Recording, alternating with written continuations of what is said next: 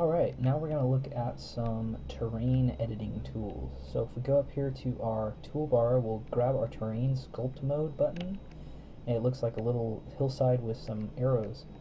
And we'll go ahead and click on that, and when you click on that, you probably won't see much of a change except for this nice little doodad here, and that's our brush tool. So go to your window mode and hit terrain editing, and you'll get your terrain editing window.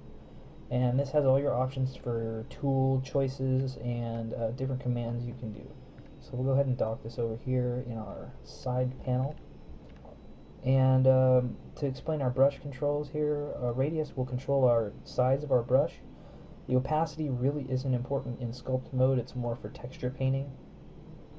The hardness kind of controls the edge of the brush and what is affected, whether it's sharply affected or kind of fuzzy around the edges, I guess you could say. The value is how much we're going to move our terrain with each mouse click. So if we have it set at 1, it'll move it 1 unit up with each mouse click. And we have it set at higher, it's going to move a lot faster. So as a demonstration, we'll knock down our brush size here, and we'll set our value at 1 and our mouse button at add, and it adds a little bit at a time here. If we crank up the value to 10, then we get a lot more each click. So you can play around with those settings, and it'll enable you to make hills and stuff as fast as slow as you want them.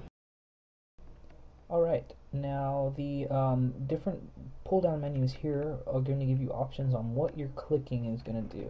So add is going to add terrain height or add hills. Smooth is going to smooth your terrain from real sharp edges to a lot more nicely curving slopes and stuff that's easier to drive on. So like if we created a big fat hill right here, which is a little bit extreme, but you get the idea, and then we took our smooth tool, which is set to our middle mouse button, and drug around with our middle mouse, you'll see that it kind of smooths it out quite nicely and does a pretty drastic effect, but you play around with the settings a little bit and you end up with a nice smoothing tool. Now, our third option that's in our menu here is replace, and it will replace a height of terrain with a separate height of terrain. Use it like a level terrain tool.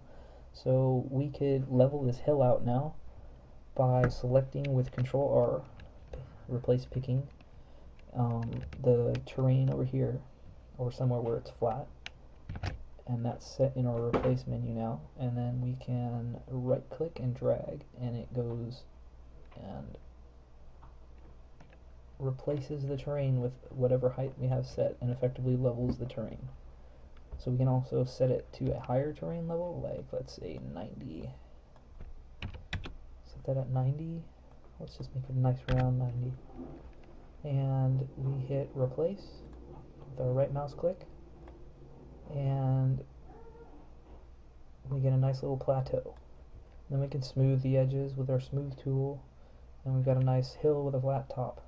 All kinds of different things you can use here to make different terrain shapes and roads and all kinds of anything's possible with these tools.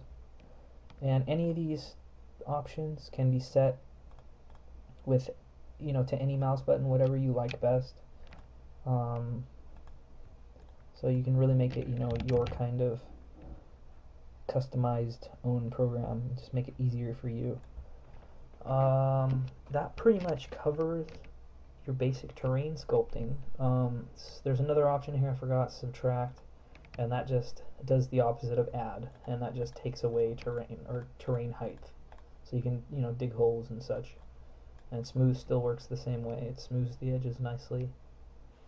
And then you can reset to replace here, and we'll just replace all this with nice level terrain. So we've got level terrain to work with again. Alright, so that pretty much covers the basic terrain sculpting tools, and next we're going to look at texture painting on our terrain.